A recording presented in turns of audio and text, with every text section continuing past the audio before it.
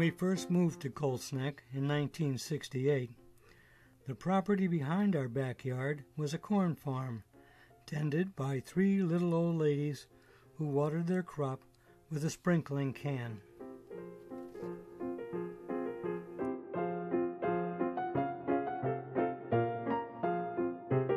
One by one, over the years, the ladies passed on, and the property lapsed into a small jungle of new growth, brambles, trees, and vines.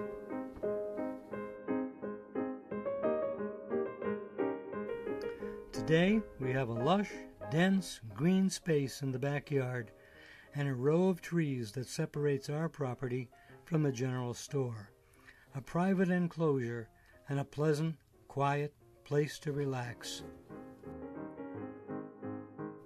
But recently, the property was purchased, and I had visions of our green space turning into an asphalt parking lot.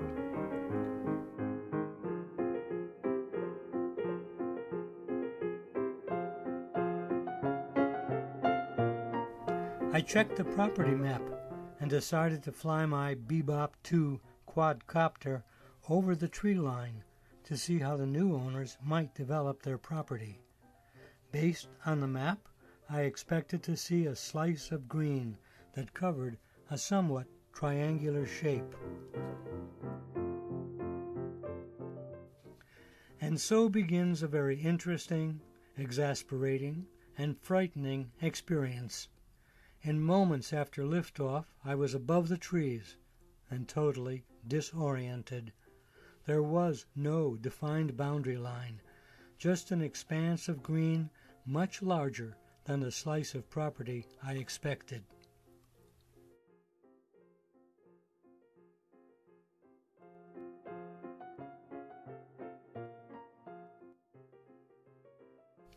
I rotated the drone to see if I could determine the boundaries, but my view confused my mind's eye. I did not recognize any familiar landmarks from the air.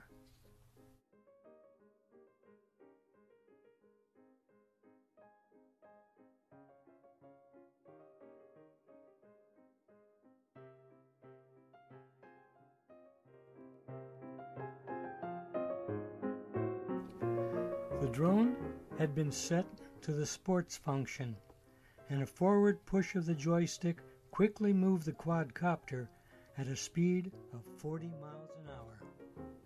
I could see cars on the road below. Was I looking at Route 537? And then I saw a spire on a white building along the road. Was that the Reformed Church? I couldn't be sure. Familiar structures looked different from the air.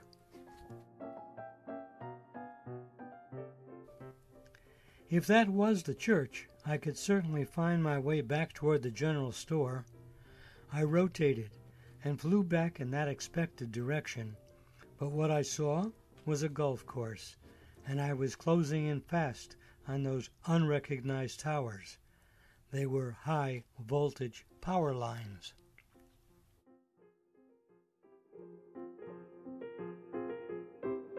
Stop!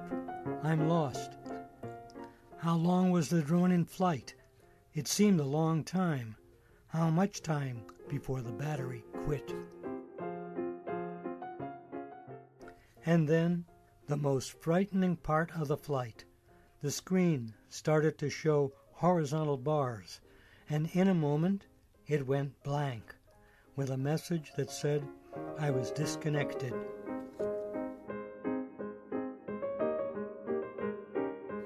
Panic. Was I hovering? Was I moving? Which way? Will I lose the drone in a spark of light and cause a power outage in Colts Neck?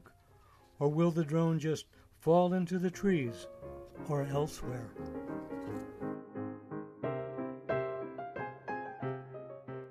And then a whirring sound.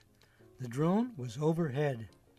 I don't recall if I had pushed the home button or whether the drone automatically returns itself when it senses it only has enough juice to get itself home.